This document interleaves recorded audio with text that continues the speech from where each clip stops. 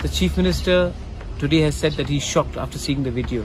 Come on, he's the Home Minister. This video obviously has been circulating around Manipur, but I'm sure the officials knew about it, he knew about it. I've seen this video about Manipur, and frankly speaking, I feel sick in my stomach.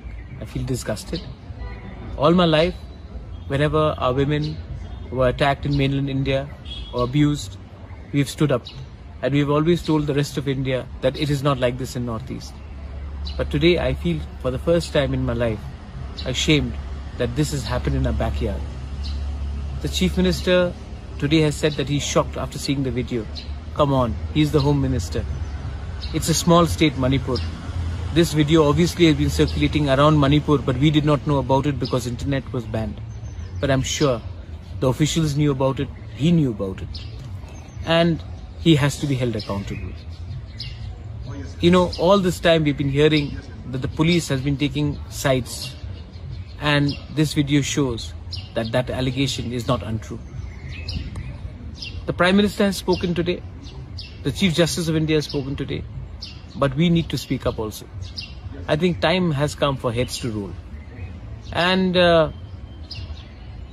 demand for a separate administration obviously comes when you see the administration in Manipur itself trying to take side over one community over other. I am sorry that we did not speak out earlier. We should have spoken out a lot earlier, but the internet was banned. We had no idea. We were told something else. But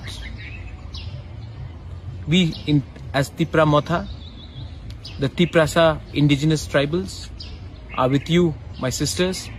We are with all of you all, and we'll stand with you.